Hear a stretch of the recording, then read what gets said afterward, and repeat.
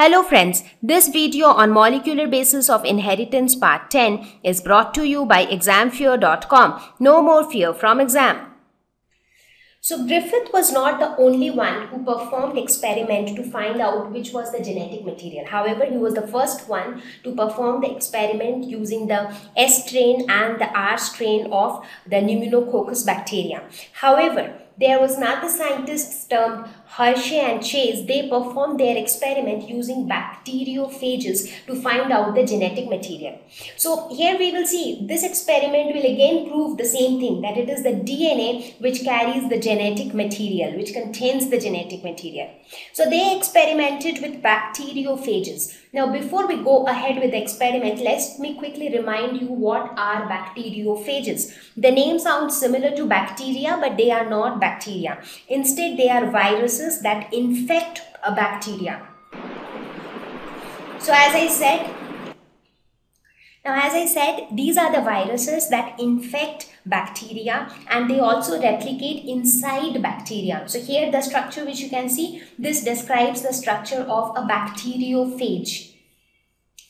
So the structure broadly has three important parts as far as the structure of a bacteriophage is concerned. So let us quickly look at the important part. So here you have a protein coat covering. So this covering is made up of protein. So this is the protein coat. Inside this is the genetic material. So the DNA is present here.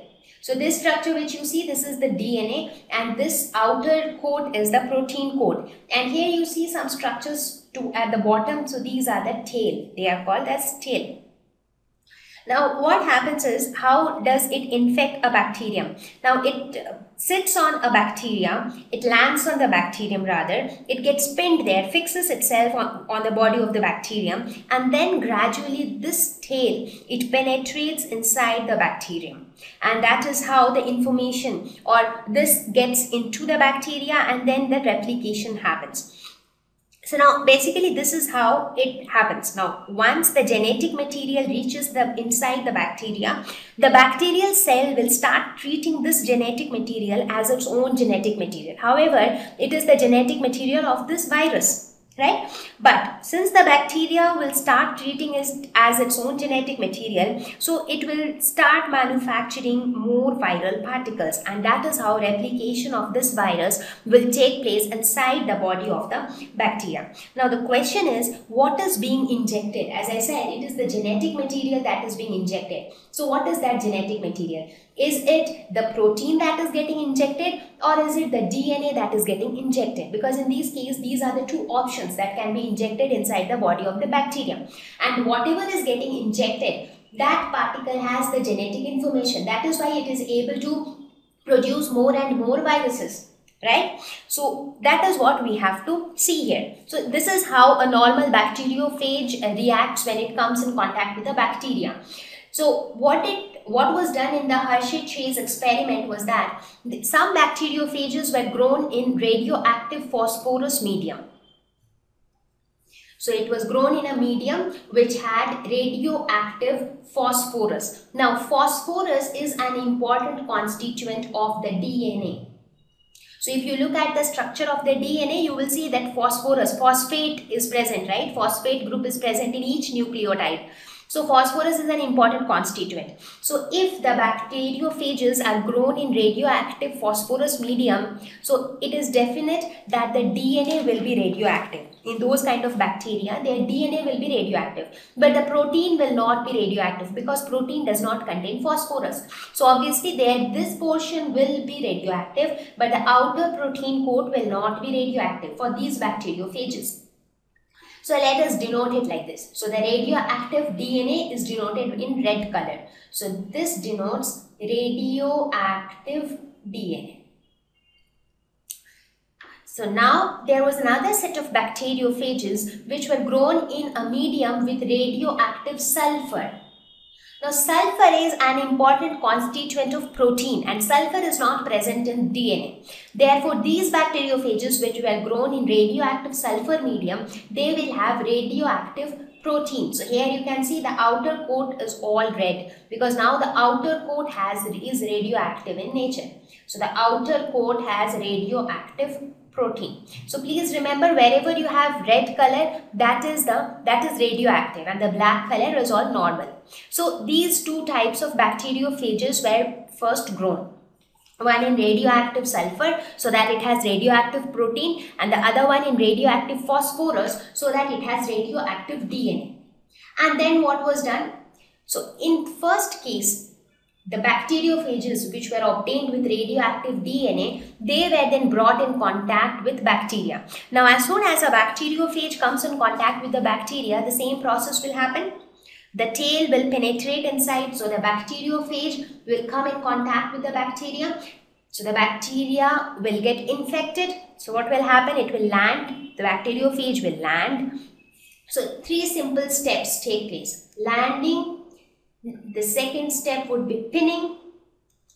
So landing, pinning, and the third step would be penetration. These are the three steps by which a bacteriophage will infect the bacteria. So first it will land on the bacteria. So here it has landed. Now then it pins itself, so it gets fixed on the surface of the bacteria, and then its tail starts to penetrate inside. So that is how it will infect the bacteria. So what happens now? So now once it infects the bacteria, then inside the bacteria, the genetic material is present now. That because the genetic material has got transferred into the bacteria. So now these bacterial cells, along with the genetic materials which have been passed on by the bacteriophage, this entire thing is then agitated in a blender. So that is taken in a blender, and centrifugation leaves the phage particles as supernatant. Now how does this happen? Now when centrifugation takes place, what happens?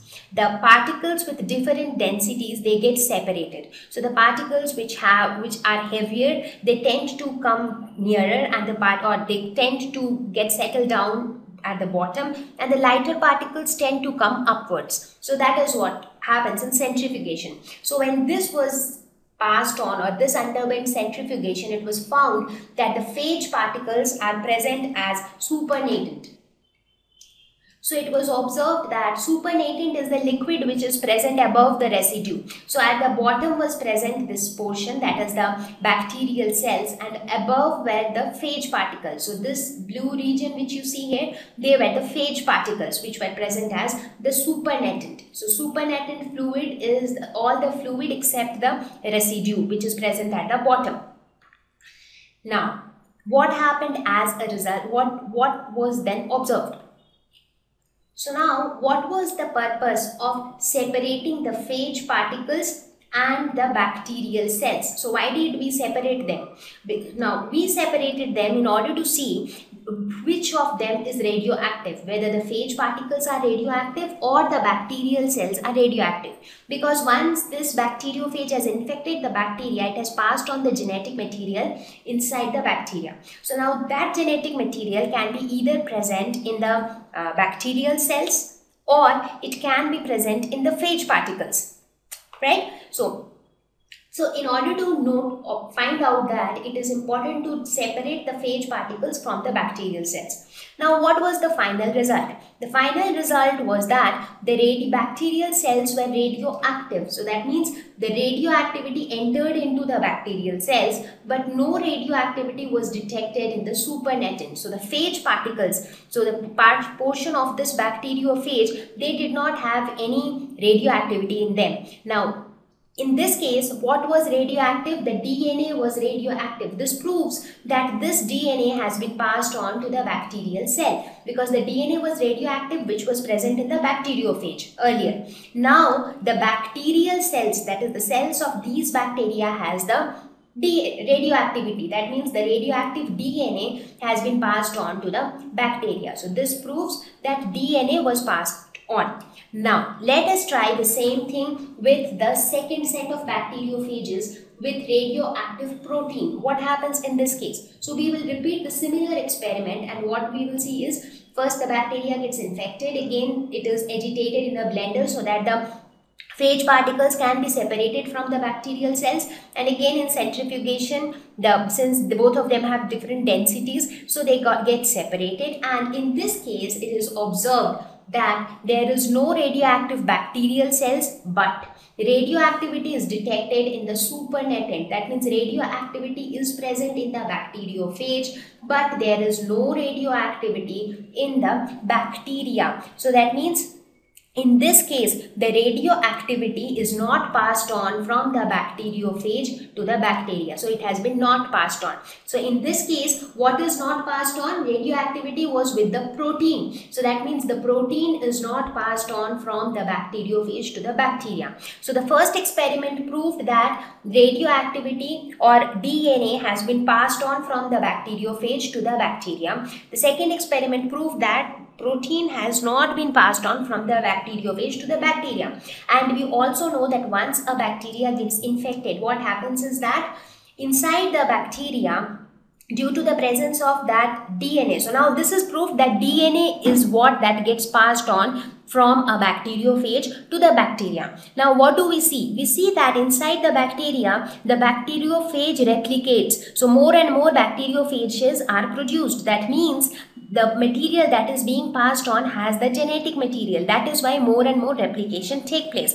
So this also proved that it is the DNA which is the genetic material. So I hope you understood the whole purpose of the experiment. What they did was they took bacteriophage. Because why they chose bacteriophage? Because it is such an instance where bacteriophage passes on its genetic material to the bacteria.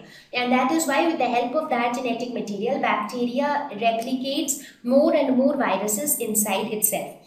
So the point here which was to be checked was that what is that which is getting passed from bacteriophage to bacteria. For that purpose, in one set of bacteriophage, protein was made radioactive, and in another set, the DNA was made radioactive. And then we saw in which case the bacterial cells were radioactive, and it was found that with DNA it was radioactive. That means DNA has the genetic material. So the final conclusion of Hershey Chase experiment was that proteins never entered into bacteria. It was always the DNA that entered the bacteria. Therefore, DNA is the genetic material. So it was now that it was completely proved that DNA is the genetic material. So first it was proved with Griffith's experiment, and then again Hershey Chase experiment further proved the same thing. So now it was all known that DNA is the genetic. Thank you. Please visit www.examfear.com to watch more videos, attempt free online test, get free study material, find tutors and mentors. Thank you once again.